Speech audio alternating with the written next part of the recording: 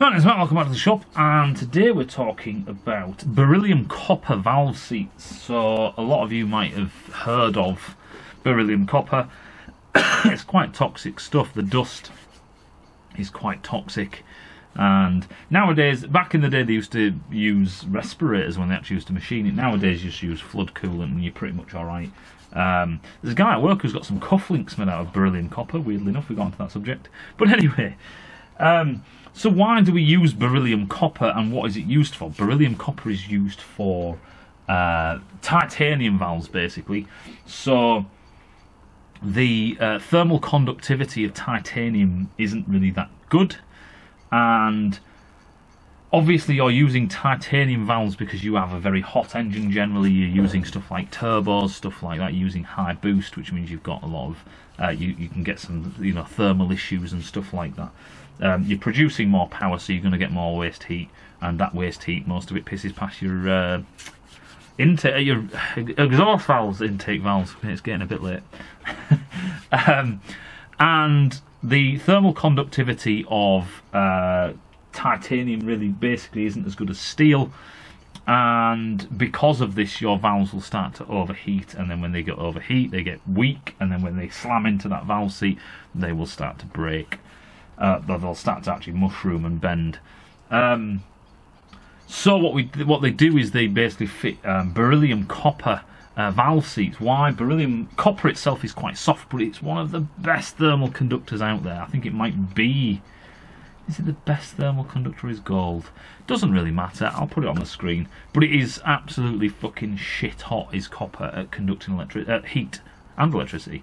But one of the problems with copper is that it's soft. Soft plastic edges. They're soft. Soft plastic edges.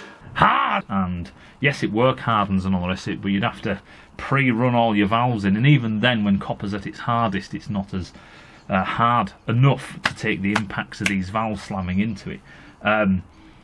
So you dope it with a bit of beryllium and booyah, all of a sudden you've got a very, very strong alloy with excellent thermal properties.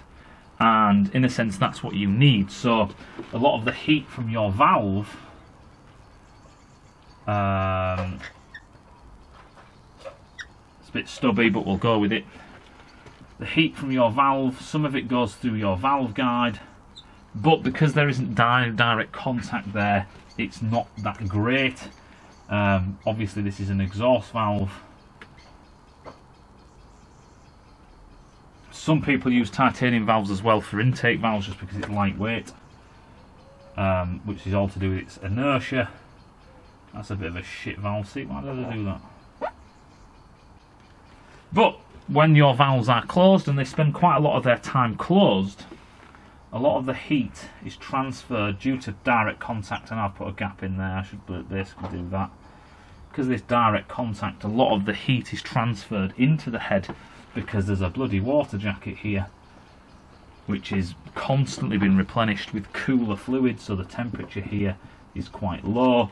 That means that thermally the flux wants to go this way, like this, and as that happens it chills down your valve seats compared to what's around it. All of this is cool, but this is where your valves make contact with it. So as your titanium valves get hot, the heat will naturally want to progress through your valve seats, into your head and out your coolant. So this is how they keep titanium valves, because of their lower thermal conductivity, this is how they keep them cool. That's what beryllium copper valve seats are about.